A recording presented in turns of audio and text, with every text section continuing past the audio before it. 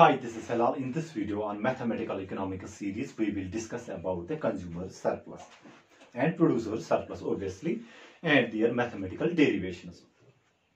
Now, consumer surplus, as we know, is the difference between the prices that the consumers are willing to pay and the prices that they actually pay. The difference between those two prices gives us the consumer's surplus.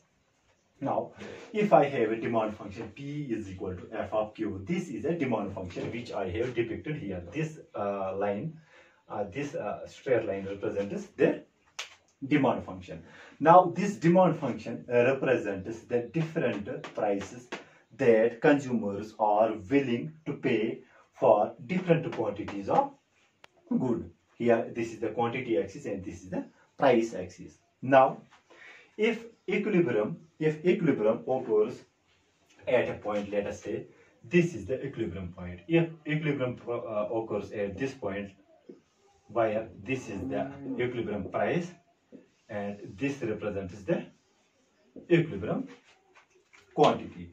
Now, if equilibrium occurs at P dash and Q dash, then the consumers who are willing to pay more than equilibrium price will benefit. Obviously, they will benefit because they will pay only the equilibrium price, but they were willing to pay more than equilibrium price.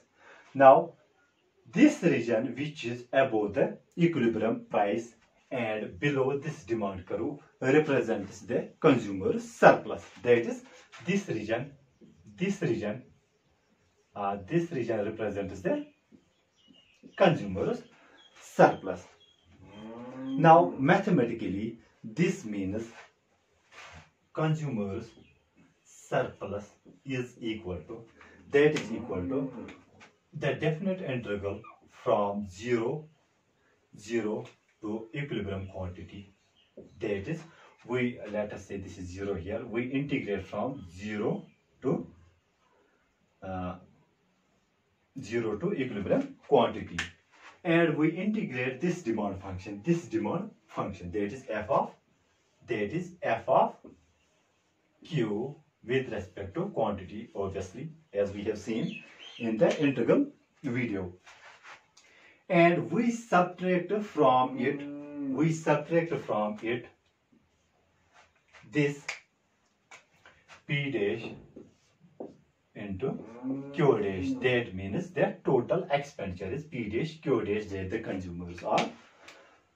This P dash and Q dash means the total expenditure of the consumers. Now, this means graphically, this means if I plot this region on graph here, this region means the prices that the consumers are willing to pay, and this region represents the prices that they actually pay. That is the equilibrium price here.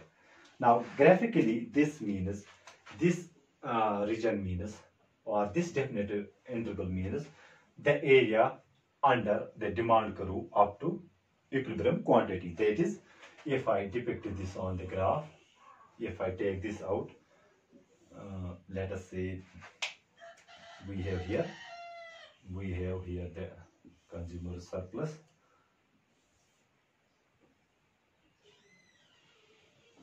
Let us use the proper for the sake of understanding. This is Q dash and here it is E and this is P dash. Now, this integral,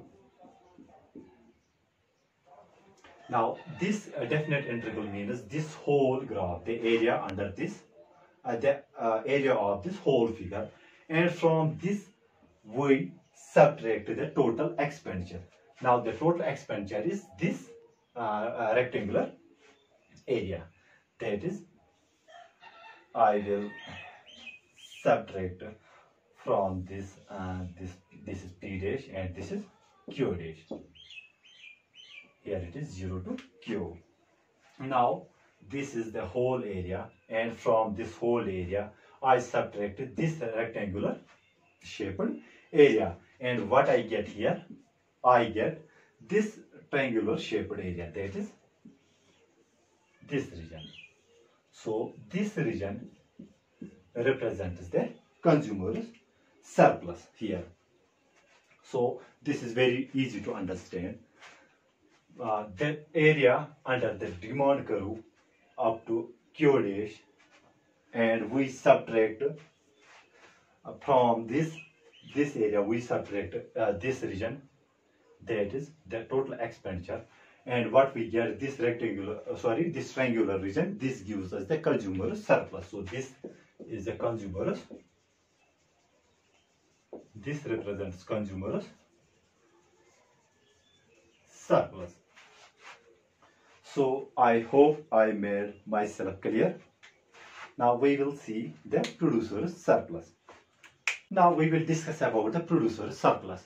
Now the producer's surplus, as we know, is the difference between the price producers are willing and able to supply a good for and the price they actually receive. The difference between those two prices gives us the producer's surplus. Now if I have a supply function, that is P is equal to F of Q, this is a supply function. Now this supply function represents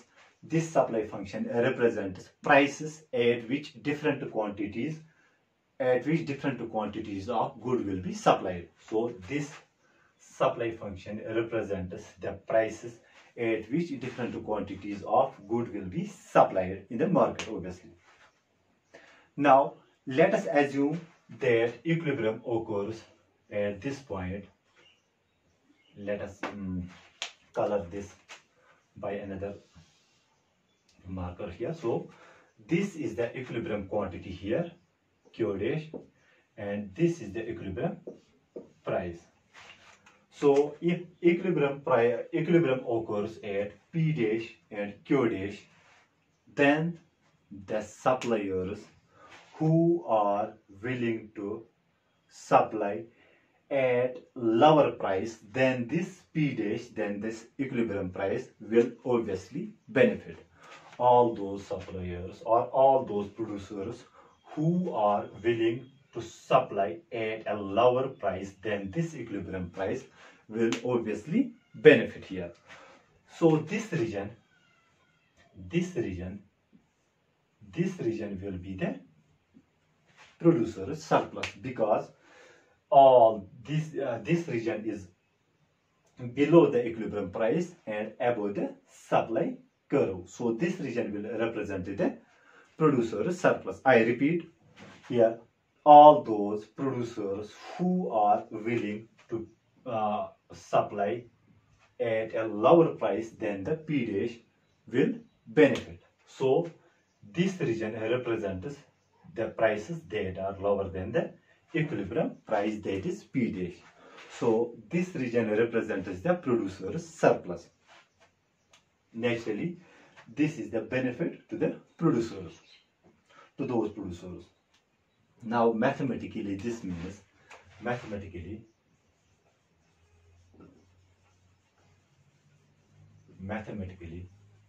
producer's surplus, or I will write here PS, is given as, that is given as P dash into Q dash, that is the total revenue, or this P dash represents the equilibrium price, that this P dash represents the equilibrium price that the producers actually receive, and this quantity Q dash is the quantity. Now P dash into Q dash is also total revenue, minus the definite integral from 0 to Q dash. So the definite integral from 0 to Q dash f of Q dq. Now this is very simple to understand from the graph. This P dash into Q dash, this P dash into Q dash represents this whole rectangle. So if I depict here, this represents like this. If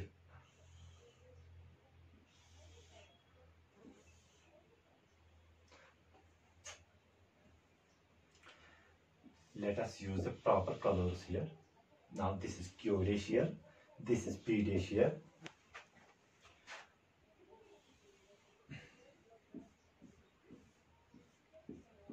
Now this P dash into Q dash means the area of this whole rectangle. So this is P dash into Q dash minus, we subtract from it that is 0 to Q dash, that is we integrate from 0 to Q dash. This supply function, that is this represents this region, or this term represents this area, because this is area under a curve from 0 to Q dash. So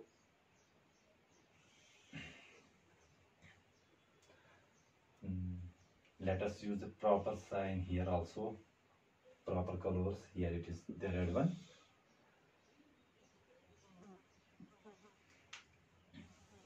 Now if it is 0 and here it is Q dash. Now we subtract, this is the total revenue here, or this region. From this region we subtract this region, and what we get? We get this triangular looking, that is,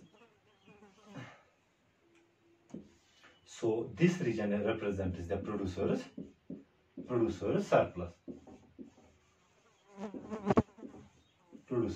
surplus.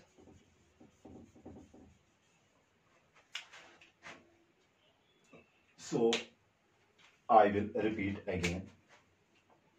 Producer's surplus, as we know, is the difference between the prices producers are willing and able to supply a good for and the prices that they actually receive. The difference between those two prices represent the producer's surplus.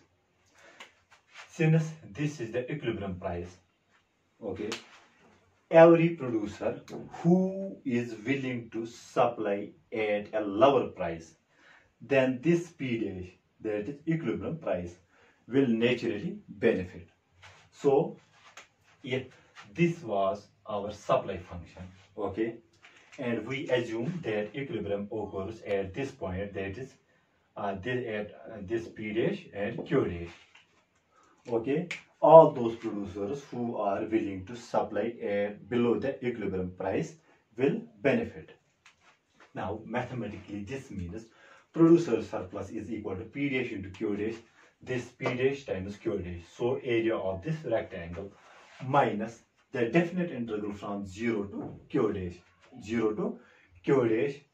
of this supply function f of Q dq. So graphically this means this region, whole region minus this region, and what is left here? This region. So this is the producer's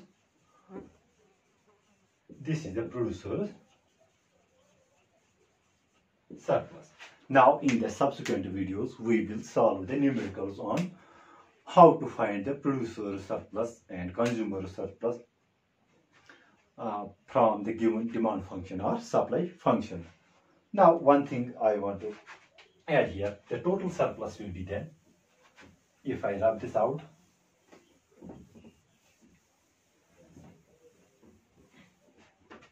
now if this is the equilibrium price, sorry, this is the graph, this is the quantity axis and this is the price axis, this is the demand curve and this is the supply curve, and this is the equilibrium price. Sorry, I will use the another. This is the equilibrium quantity and this is the equilibrium price. Now if these two demand and supply functions are given, then the producer surplus, as we know, is the area which is below the equilibrium price and above the supply function. So this region is producer surplus. Similarly, consumer surplus will be the region which is above the equilibrium price and below the demand curve. So this region represents the consumer's surplus. Now inshallah in next videos, in subsequent videos, we will solve the numericals on finding the producer surplus and consumer surplus. If you enjoy the video, please subscribe and share. Thank you. Eyvallah.